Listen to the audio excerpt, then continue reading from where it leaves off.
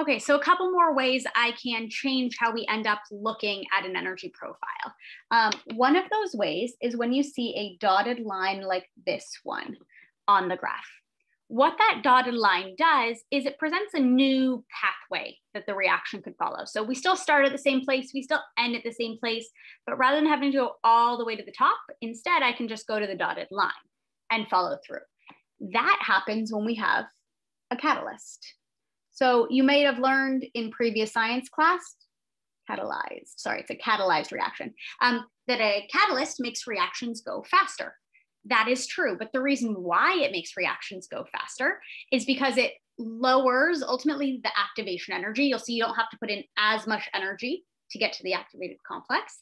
It lowers the activation energy, and therefore more of the molecules in the reaction are going to have enough energy sooner to react. So when I see that dotted line, anytime they ask about something catalyzed, that means I would want to be looking at the pathway that includes the dotted line rather than the one that goes all the way to the top. Sometimes that'll affect my answers and sometimes it won't. So for instance, if I ask you the relative heat of the reactants, my reactants are still at the start of the graph.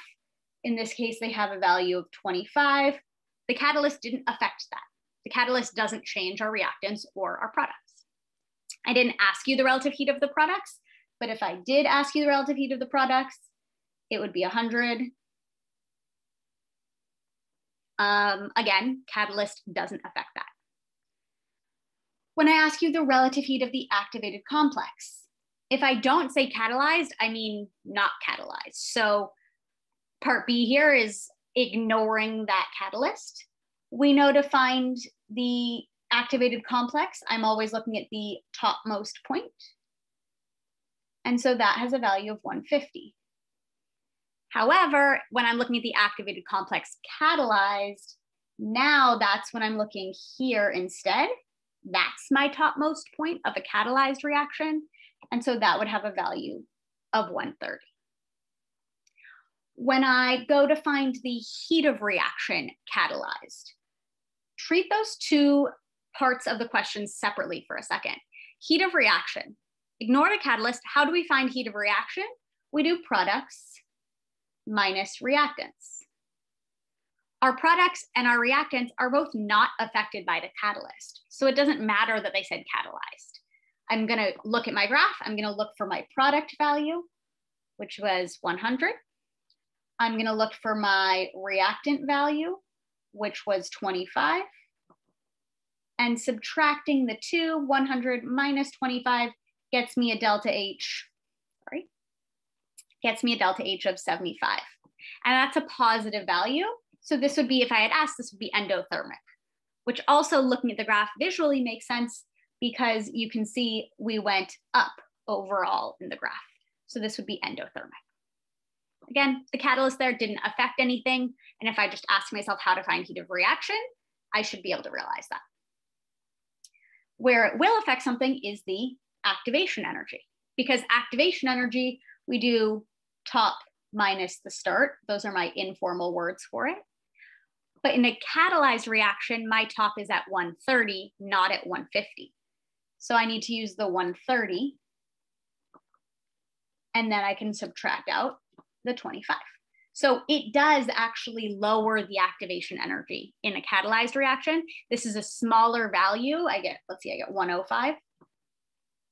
I would have gotten a larger value if we had used 150 minus 25. So the catalyst does lower the activation energy. The answer is here and here. Okay, the only other thing I can do to change how you look at this graph is ask you a question that has the word reverse in it.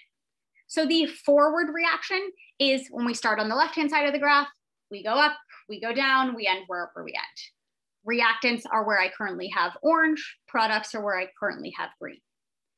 When it says reverse, do not reverse your formulas. Don't reverse the fact that we do products minus reactants. Don't reverse the fact that we do top minus start. Leave those things as they are. When it says reverse, what I want you to think of is that we're actually starting over where I just circled purple. When it's reverse, those are our reactants or our starting point. And where it is here, I'll circle now in purple, those are our products. So when I do heat of reaction, I'm still doing products minus reactants. But because it's reverse, my products are 25 and my reactants are 100. And I get negative 75.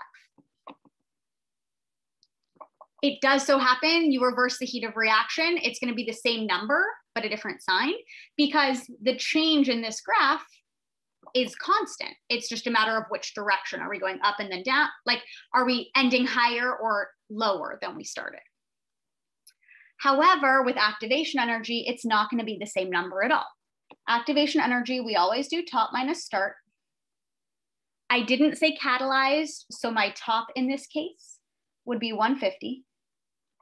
And my start, though, because it's a reverse reaction, I'd be starting on the right-hand side, so that would be 100. And I would see an activation energy of 50 for the reverse reaction.